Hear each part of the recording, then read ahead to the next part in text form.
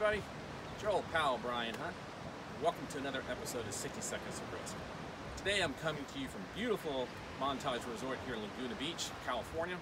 And as you can see over my shoulder, there's lots of beautiful homes overlooking the Pacific Ocean, the kind of homes I would never probably afford in my life, and whose value is pretty incredible. Which wanted me to bring up this topic talking about accurate reporting of values with respect to your home insurance policy. In a prior episode, we talked about actual cash value versus replacement value, and that specifically refers to more your contents. But I want to talk actual cost to replace your dwelling. And think about this. In the past 3 years, we've seen dramatic increases in prices for construction inputs, lumber, copper, concrete, and then the actual labor itself has gotten more expensive. So think about this. Let's say 3-4 years ago, if you had to rebuild your home, the dwelling, not the land, not the contents, let's say it cost you $500,000. Fast forward now, that easily could be more expensive by a factor of 20% a year.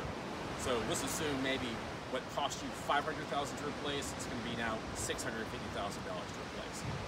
Here's the kicker. If you haven't adjusted your value of your property insurance premium from say $500 to $650, if God forbid something happens tomorrow, smoking hole on the ground, the carrier is not going to cut you a check for $650 if you haven't updated your values to reflect the current cost of your bill.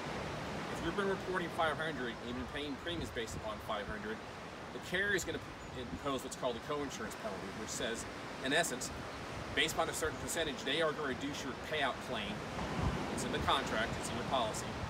Value that a percentage to reflect that you did not accurately report your values. So in that situation, what you might have been anticipating a check for $650,000, it might be more like $575,000 because the values were unreported.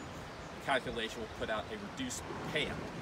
So just so you know, if you're paying a lower premium based on your current value, fantastic. But if the event occurs, the carrier is not going to cut you a full check because you've been reporting a lower value. So you need to make an informed decision about what your current risk is, because you're looking to transfer that risk to the carrier and you want your home rebuilt to like status. You've got to report a value that's reflective of what it costs to rebuild that home from scratch using current cost of materials. So again, know your policy, read your policy, talk to your broker or your agent, and make sure you're making an informed decision as whether or not you want to retain that risk, knowing that you're going to have to pay out of pocket to rebuild that home to like status, or you're going to reduce your actual style or home or value of the house because you're not getting a full check to rebuild, or report it higher value, pay the additional premium. Because the insurance companies in this make money as well, and it's all fair that you report an accurate value so that your premiums are reflective of the risk. Hope you found this informative. Again, you can always make your comments here on LinkedIn respects any topics, individuals you want me to talk to. Always subscribe to my YouTube channel as well, and you can follow these on Twitter as well. So until next time.